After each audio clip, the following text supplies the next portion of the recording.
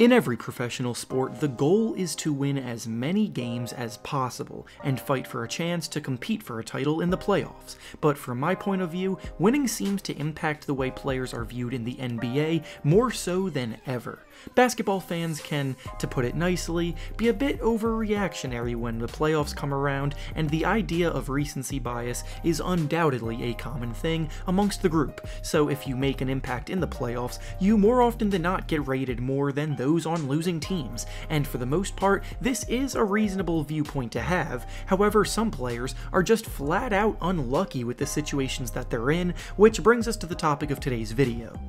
Today, we'll be discussing 5 players in particular who in recent years have found themselves on teams that just aren't very good around them, which is out of their control completely, and as a result, they haven't been able to win many games. These are players that can absolutely be impact players on teams that want to seriously compete, but because of a bit of bad luck, they just can't. Before we get started though, it turns out about 76% of you watching aren't even subscribed to the channel, so please, if you enjoy the content, consider hitting the subscribe button, because not only does it help out a ton, but I would also very much appreciate it. Now with that being said, let's begin.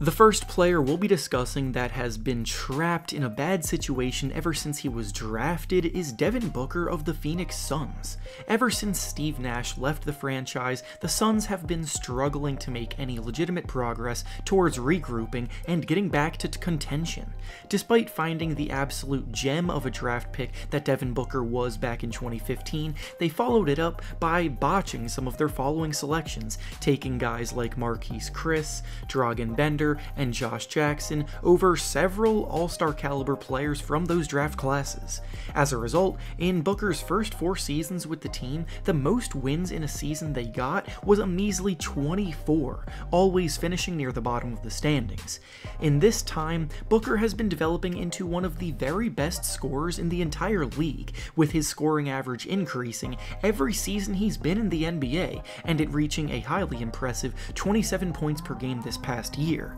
Offensively, Booker has everything you could want from a modern-day shooting guard, as he's capable of taking over ball-handling duties, can create his own offense against any matchup, is one of the best tough shot makers in the league, his ability to play-make for others has also steadily improved with each passing season, and most importantly, he's shown countless times that when the game is close down the stretch, he has the it factor where he can take a game over and hit clutch shots, as he has several buzzer beaters in his resume already. Back in 2018, Devin Booker vowed that he was done missing the playoffs, yet since then, the Suns have still yet to make a playoff appearance, despite him doing everything in his power to get them there. In the bubble, the Suns put on an amazing performance, and were on the verge of pulling off the impossible and sneaking in, but they came up just short. Hopefully that momentum can transfer into next season, and the Suns can finally take that leap, because Booker definitely deserves to show what he can do in the playoffs.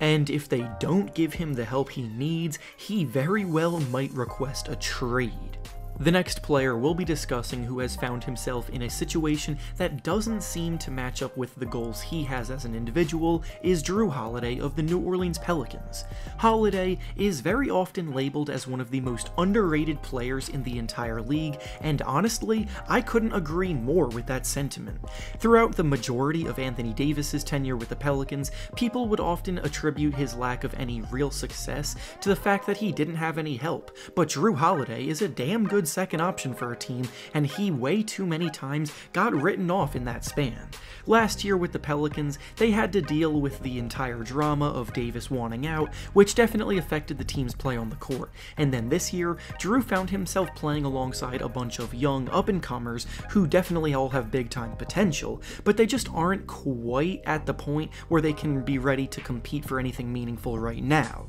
Jrue is 30 years old now, right in the middle of his prime, with not much time left to capitalize on his best years as a player, so being in a situation surrounded by youngsters definitely isn't the most ideal thing in the world for him and to have to play with. There have been rumors of contenders showing interest in him in the trade market this summer, so with this offseason will be certainly something to monitor as we go, because his ability to play lockdown defense while also being someone that can give you 20 points and 7 assists per game with ease is something something any team would love to have. The next player we'll be discussing that isn't exactly in the best situation for where they're at in their careers right now is Kevin Love of the Cleveland Cavaliers. Love was obviously with the team at the peak of their glory days, playing alongside LeBron James and Kyrie Irving, making 4 straight finals appearances, and during those runs, he was an all-star and an excellent third option for a team competing at the highest level.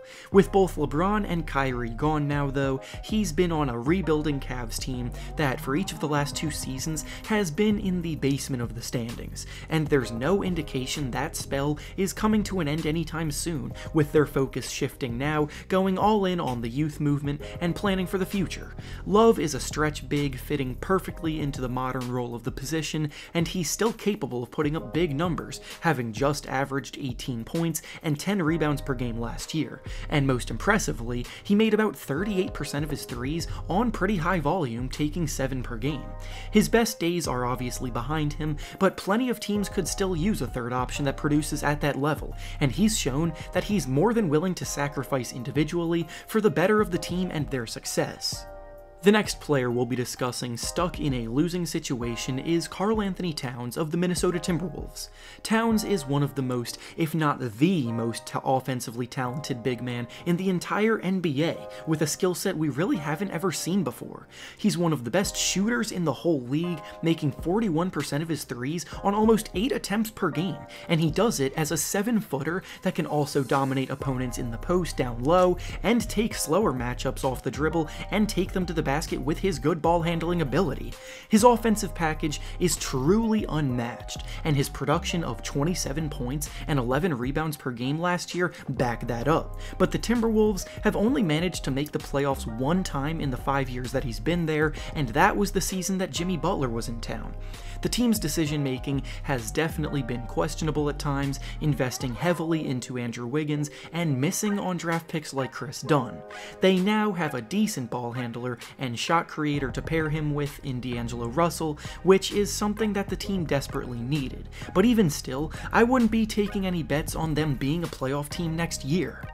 And finally, the last player that we'll be discussing that has unfortunately found himself in a losing situation is Bradley Beal of the Washington Wizards. The Wizards used to be a perennial playoff team year in and year out in the early parts of his career while playing alongside John Wall at his best, but ever since injuries have begun to plague Wall, the team has faltered. In the same time frame, Beal has actually emerged as a genuine star player, playing his best basketball over the last 2 seasons, but at the same time, the Wizards missed the playoffs in each of the last 2 years. Beal is coming off of a season where he averaged over 30 points per game, and his name has been on the rumor mill forever because of how well he would fit into a team that wants to contend, but that trade just has not come yet. With Wall returning this year, the team very well might return to the playoffs, but at the same time, the supporting cast outside of those two is still quite poor, and Wall's production is a complete mystery because we just don't know how good he'll be after the injuries.